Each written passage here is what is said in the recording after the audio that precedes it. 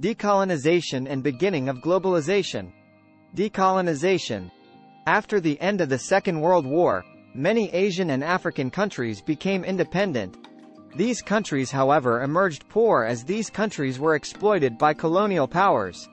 The World Bank and the IMF began to shift their focus towards the development of newly independent nations. However, many Western nations also secured the rights to exploit the natural resources of the poor countries and further exploited them.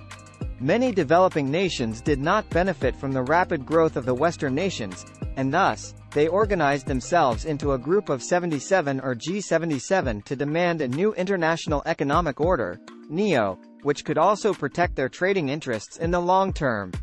By NIEO, the Third World countries aimed for a system that will give them a control over their own natural resources, development assistance, fairer prices for raw materials and a better access of their goods in the markets of the developed countries.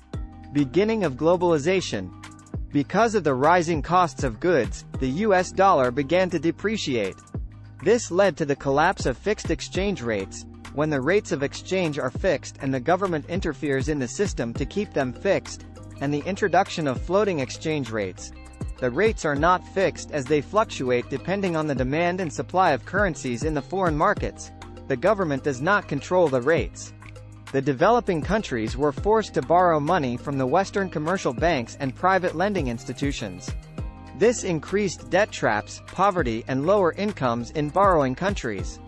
As the costs of running production and labor became expensive in the Western nations, these countries began to shift their center of production to the Asian and African nations. The collapse of the Soviet Union brought many socialist countries into the world economic fold. Because the wages of workers were extremely low in China, many traders and businessmen set up their industries there. The shifting of industries to low-wage countries resulted in larger trade and flow of capital from the developed to the developing nations. Many countries such as China, India, Brazil and the Philippines have seen rapid economic construction and transformation.